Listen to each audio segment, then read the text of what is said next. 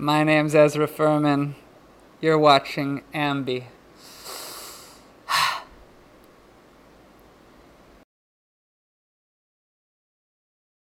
Hey everyone, it's Alicia from Ambi, and I'd like to welcome you to our interview with Ezra Furman. How are ya? I'm really good. Ready? Starting a tour. It could give you some. It's kind of energizing thing to do. Well, of course, you're touring in support of your latest record release, Perpetual Motion People. So are you enjoying your time on the road so far? How's that been treating you?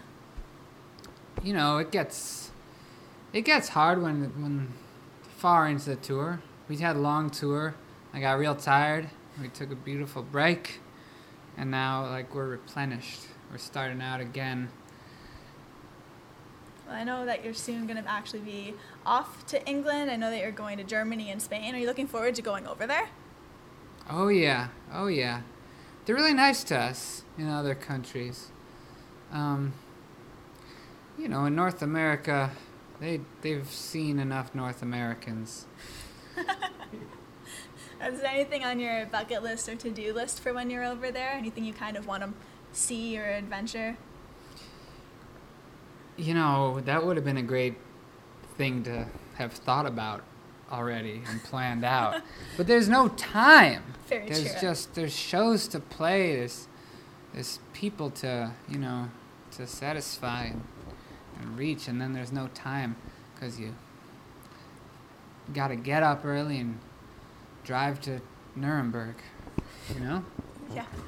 Well, I mean, you just mentioned how there is no time. I mean, normally you probably wake up, you drive, you load in, you sound check, you play, and then you're kind of off to the next place. But when you do get some downtime, when you're on the road, what do you look for in a city? Do you kind of go to museums? Are you a vinyl shopper? Do you thrift shop? All my clothes are falling apart, so I do gotta go. I gotta get I gotta get a belt. So thrift shops would be good to find. It's hard to find them. Usually the biggest thing is find a laundromat. Just a laundromat. That's our fondest dream, us weary travelers. A cheap laundromat. I want to go back to the record for a second. I just have to mention how much I love your lyrics. They're just amazing. I love how you look at life as very ordinary, but you have this really cheeky and blunt spin on your lyrics. It's fantastic. So I was curious as to who you look to as an influence when it comes to your lyrics. Oh, the list is large, We have time. I'm a student of songwriting, I research it. It's like, I feel like it's my number one job, and if I could only be good at one part of this, it would be writing good songs. So I listen to lots of, the Fiona Apple, and Robert Johnson, and Leonard Cohen, and lots more. Yeah.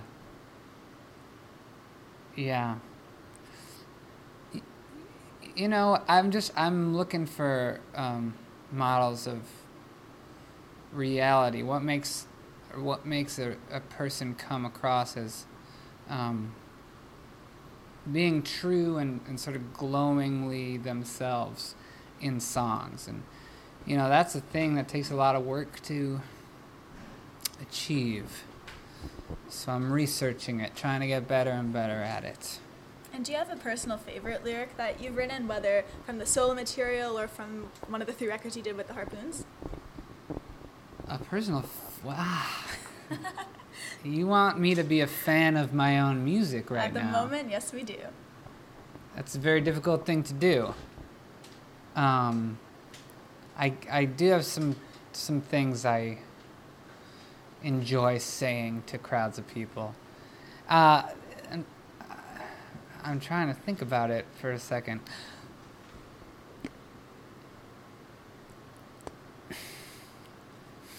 We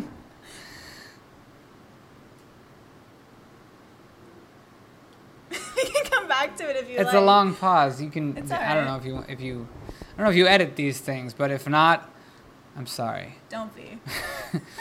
It's I don't listen to my own music too much, except when I need to learn it again if I forgot it, which happens a lot. I like that song Dr. Jekyll and Mr. Hyde. That was sort of like a new a new place for me as a lyricist. It kind of has some kind of significance. I felt like I came to a new place. So I started that first solo record off with it. Lines about shooting marbles in the maintenance closet, and I think that's some decent writing if I had to choose something. But you put me on the spot. Ooh. Well, I just wanted to bring up the video that you actually put out for Lousy Connection, where you and the boyfriends are just playing with a bunch of eggs, and by the end of it, you end up getting covered in eggshells and yolk, and it looks very messy. How was it actually creating that?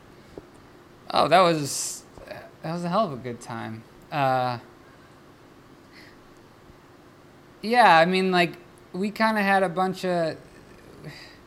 we had to make a video. There were a bunch of ideas going around. Some director wanted to think of something, and complex concepts. And I just got frustrated at some point. I was like, you know what? Just make it eggs. Why don't we just... What is better than, like, throwing eggs, breaking eggs? That's something to look at. And I was pleased to see that they just went with it.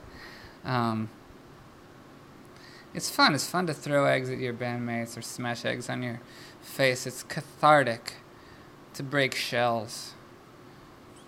Did any of it hurt when it was kind of getting thrown at you? Some of those throws were hard by the end of it.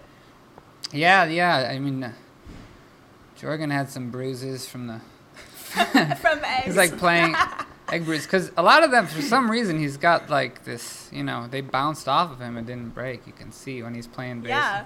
They just bounce off, and that's when it leaves a mark. Well, as part of the record's release, you also put out this 5-track EP, which was all covers. So I was curious as to what you want to cover in the future. Are there any specific songs you're looking at or you'd love to put your spin on?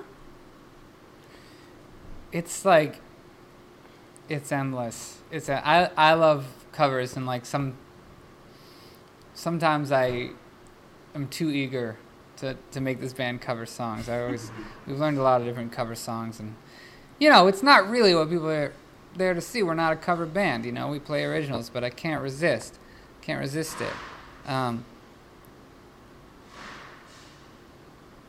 There's a lot. I want to cover London Calling, the whole album. I wish I could just cover the whole album. And then there's a lot of bands that have like opened for us, or we opened for them, that I just are so great, and we could almost like pretend like they're our own songs, because not too many people have heard of them. Like a band called the Darlings from New York. The Darlings from New York City, they got that's a good band, and I've dreamed of covering their whole album. Yeah, I know, their first album. But at some point you got to be like, all right, let's stick to our job, which is to play our own songs. And I know that you're from Chicago, and I've been there, I think, 5-6 times in my life. I love it there. Are you still based there, or are you kind of balancing your time between California and Chicago at the moment? That's correct. I live in Oakland, California. The band is in Chicago.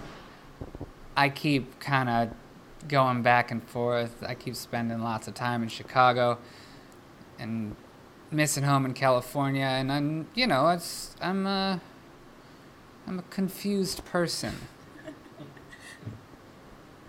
What do you find is the biggest difference when you're living in California versus Chicago? Is there anything you miss about Chicago when you're there? Oh, yeah. I mean, it's different. Chicago's got a thing. Chicago's got a thing going for it that no other place has. To me, it's the best. The American city's like, it's the best one there is. I don't know if that's just because it's my home, but I don't think I'd be saying that if I was from,